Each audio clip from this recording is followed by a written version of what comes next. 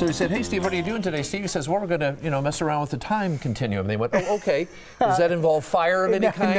No. So we take toilet paper and shoot it all over the place and fire. Fun. And sometimes there's just these beautiful little demonstrations that you look at and you go, you got to be kidding me. This is a demonstrator's demonstration, so to speak. Did you have waffles this morning? Well, I had corn syrup, so that's what it is. I didn't eat corn syrup. No. Doctor says don't do that. No. Can I show you what's here? So I've just got a little platform because everybody's going to see the apparatus. And this device here, actually, if you think of it, I can just mix up the corn syrup inside. So you can see in here, there's a solid piece here.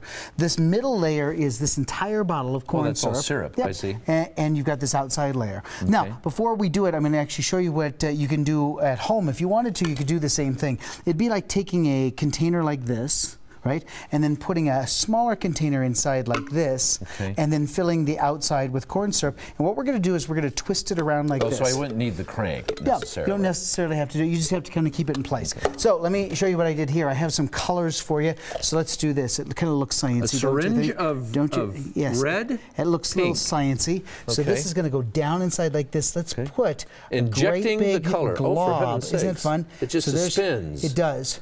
So here, I'm going to pull it up. Bingo, that's the first one there. That is cool. Good, nice. We haven't even started, Mr. Koberg. Oh, well. And now here is the second one, but I do love your enthusiasm. Blue. Yes, and so blue is going to be in the back. Okay. Fair enough, so I'm going to put blue in the back, and so we'll spin it around so you can see it here in just a second. It doesn't mix like water would mix. No, not at all. Yeah. Got it? All right, so there it is. So there's our blue and there's our red. So now watch what's going to happen. I'm going to take the crank and I'm going to start to spin it. So watch what happens when we start to spin.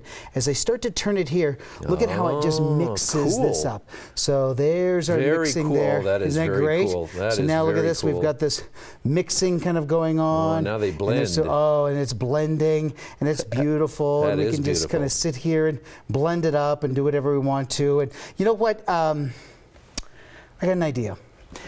30 seconds ago, it didn't look like that. No. 30 seconds ago, there was a dot here and a dot there. And the only thing I did was twist up the liquid. Right. What if you could twist back time? I don't believe you can do that. What if you could go backwards like this? What if you started to untwist the layers? Is there any possibility that you could slowly twist this back so that one twists to the other one, you can go back to the original, to the other one, oh my gosh, and now all of a sudden the dot starts to come back. Oh, for heaven's sake. That is amazing. Bam, we are right there. That is amazing. Would you look at that? And there is the blue dot that says, is that just amazing? That is incredible. So I would have thought they'd be completely mixed. Absolutely. There's a secret here called laminar flow, and it's more than anybody wants to know. All you need to know is when you go to Disneyland and you see the water shooting out of the ground, you know, when you see that big, that's getting all the molecules to go in one direction at one time. And so as I twist this, watch this, now I'm just messing with time. Now as I twist this, believe it or not, it's being torn apart, but those molecules are still in a layer that's there. You ready? So now as we start to come back here like this, we untwist. And now we untwist it. It's just in corn syrup. That is phenomenal. Beautiful? That Thanks to the people at the University of New Mexico. Laminar flow. Laminar flow. People at University of New Mexico in the physics department were nice enough to make the apparatus for me. That is cool. We had a blast showing it to you. So all you have to do to study it is to go to the colorful Spangler website.